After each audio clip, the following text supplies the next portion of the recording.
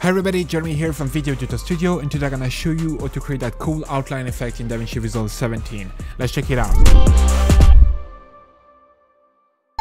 Alright, so in Davinci Resolve 17 right now we're on the edit page, and here I'm gonna use this boxing clip to create our effect, but I've already done it in 2Clip right here, and as you can see we're using this outline effect to highlight the movement that they are doing when it's at the peak of the movement. We're gonna recreate the exact same thing right here on the boxing effect where the gloves are touching each other. So it's very simple. First we need to duplicate the clip, so we're gonna hold Option and we're just gonna put it right on top of this one, so we have two layers of the same clip. Then we're gonna go over to the effect library.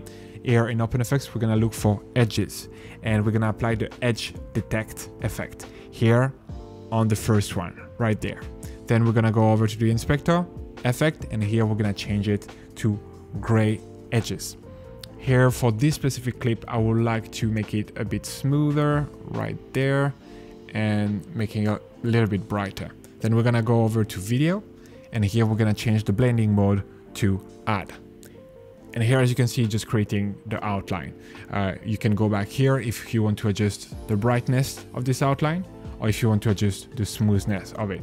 For now, I'm just gonna do it like that. Perfect, I'm happy with it. And now that we have the outline made, we need to animate it, to animate the scale so we can underline that movement. To do this, we're just gonna select where we want the animation to start. So here I would like the animation to start when the gloves are touching each other. So here we're gonna keyframe the zoom.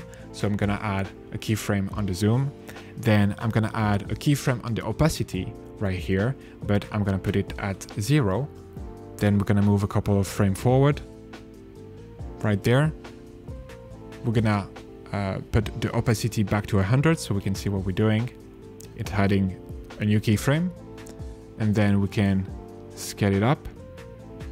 It's adding another keyframe right here. Then we can move a couple of frames again, and we're gonna scale it down right here back to the original.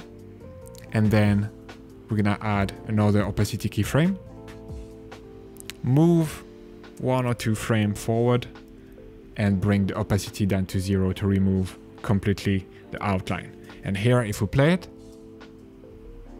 as you can see, we have the effect. But the animation is a bit rough. I would like to have a curve to it. To do that, we're gonna click right here on that little icon.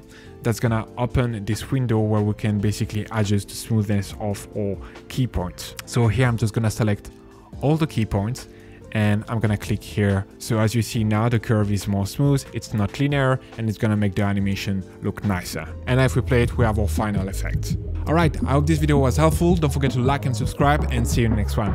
Bye! Speed up your workflow and create better videos using the pack available on our website, including titles, transition, and templates, but only for Davinci Resolve. Get started today by downloading our free starter pack containing a compilation of 20 titles curated from our library. Link in the description below or at videoeditorstudio.com.